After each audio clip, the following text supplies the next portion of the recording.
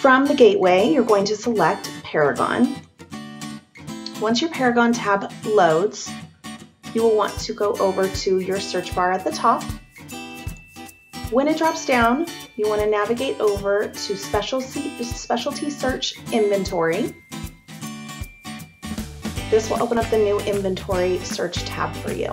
It's auto defaulting to include all of the statuses, so we're going to eliminate that because we're only concerned with all sold statuses. We click Status and scroll down and select All Sold. From there, we're going to save. Now we need to enter in our timeline. We're concerned with 2023 volume and inventory. So under status date, in the begin, we will start out with the first day of the year, and we're going to end with the last day of 2023. This then gives us our count. From here, we want to choose which report type we're going to use. The name that you want to choose is Inventory Spreadsheet. If this isn't already in your favorites, you would find it under Spreadsheets.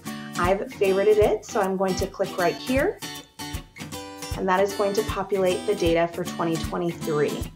From there, if you want to export your data, you can select all of the files and then go up to the header and click Export to CSV.